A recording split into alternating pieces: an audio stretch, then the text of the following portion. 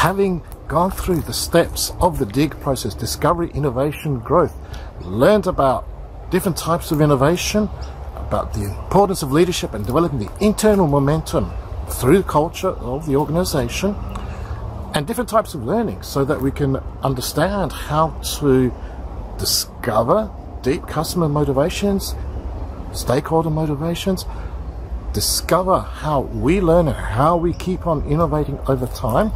Let me propose to you the next step is to take the online business game. It was created by the people who developed this model.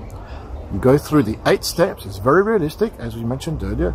There's the discovery, the testing, the offer, the positioning, the pricing, the interactive communication one-on-one with customers, the mass communication and distribution channels and accessibility of the product, with a budget to be allocated across all activities.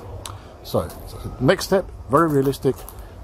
Take a look at it, and importantly, it helps as a team come together and look at the various components of the model together, develop them over time. Very important, it is experiential, so you go through experience, you do the activities. It's engaging.